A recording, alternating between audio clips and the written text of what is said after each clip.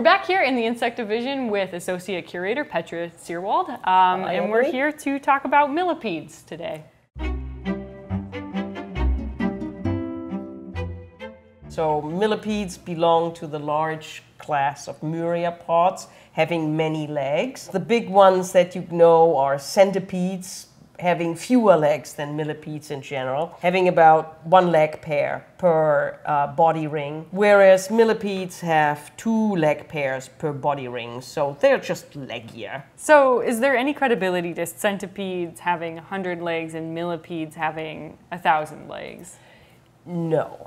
Centipedes just have fewer legs, and I think that's what the name implies. Centipedes, millipedes have completely different lifestyles. Centipedes slither sideways, like sort of in the movement like snakes when they move. They are predators, and their first pair of legs is modified to poison glands. And they are ill-tempered and they will bite if they are sufficiently annoyed. Millipedes, on the other hand, are peaceful vegetarians. They really like rotting vegetation. I mean, rotting leaves is kind of the best thing in the world. They have a lot of legs, using their legs often to push basically their hard sclerotized head into the soil, pushing with all legs in the back, and kind of drilling into the soil, kind of like earthworms do, providing the soil with spaces for air and where air and water can travel. But their main job is munchers, waste management. So they're essentially recyclers. They're like cows. Yeah. Are all of those legs in millipedes used for locomoting? Largely, yes, except that the front legs in males, and especially the legs around the seventh ring, are modified for,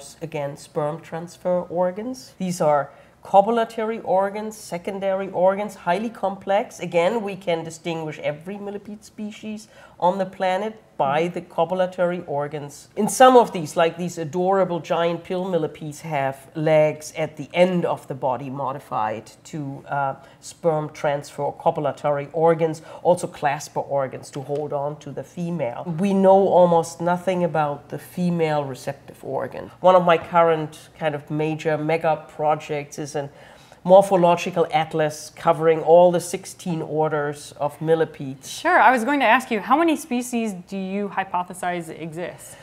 At this point, I'm keeping a catalog, actually, a global catalog of millipede species, and I have about 13,000 records. So that's more than all of the birds and mammals combined. Yeah, it is. Almost, yes. For as ecologically important as they are, I mean, essentially they're recycling this undergrowth, they're facilitating the health of these forests and ecosystems. It seems important to me that we have more people studying them. Oh, I fully agree. I'm just trying to inspire the next generation of millipede experts. Part of the things that we have, where we have a problem with millipedes, is that we don't have some of the basic research infrastructure in place. And that is like a comprehensive morphological atlas, so that if you find a new species, you can go and find images and actually compare what you see to what others have already observed. Is there any sense of urgency behind needing to describe and put this information out there? Like, are millipedes in danger and of habitat loss? And if they are, what would happen to these other forest ecosystems? I'm afraid that millipedes are more endangered than we think. Because they are cryptic, we often don't see them. Millipedes lay their eggs in the soil. If we clear-cut areas of forest and the soil erodes away, the millipede eggs are gone as well. And if you then reforest, nobody's eating the rotting leaves. And so deciduous forests could drown in their own leaf litter. Well, that seems kind of unfortunate to me, because if you look at the history of millipedes on Earth, millipedes have been around as long as there has been plant matter. Yep, 420 million years, I think, is our oldest fossil of a land-living millipede. So the first animals to get on land and to breathe air, yes, were millipedes. Were millipedes, the animals, as far as we know, yes. And it makes sense, because that was the first food that was available on land. There are some millipedes actually that produce light, and they are polydesmid millipedes. We have experimented here just with fluorescent, with using UV light, shining them on millipedes, and certain parts then fluoresce, and it makes it easier for us to make digital images of the various body parts. And we don't have to coat the specimens with gold, what we have to do when we go to the SEM. So this is Big Mama. I would call her Big Mama. This is a native North American millipede, Narcissus americanus, and we have a female here. We know that she's good size, so she will be in forests out here in southern Illinois. You can see their antenna now, her antennae are coming out, and she's kind of investigating, tasting the sort of the substrate. Here you can see the movement of the legs, I think, how it goes in waves, very coordinated waves through her body. So we haven't really annoyed her that much, otherwise she would have sprayed us with her repugnatory secretions. Most millipedes have these secretions. In some of the polydesmids, they actually may be cyanide. Really?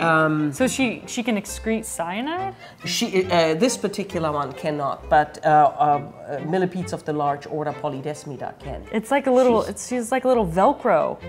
Yes, she has claws at the end. I mean, claws that they cannot penetrate our skin, but she has claws at the end of their feet, and so that she could climb kind of on tree bark and so on. She's trying to bite me.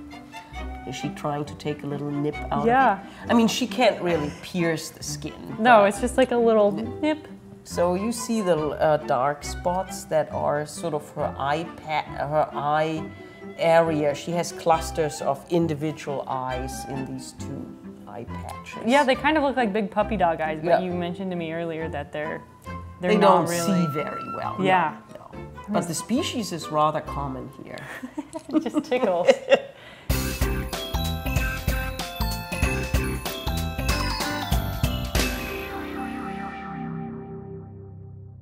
It still has brains on it.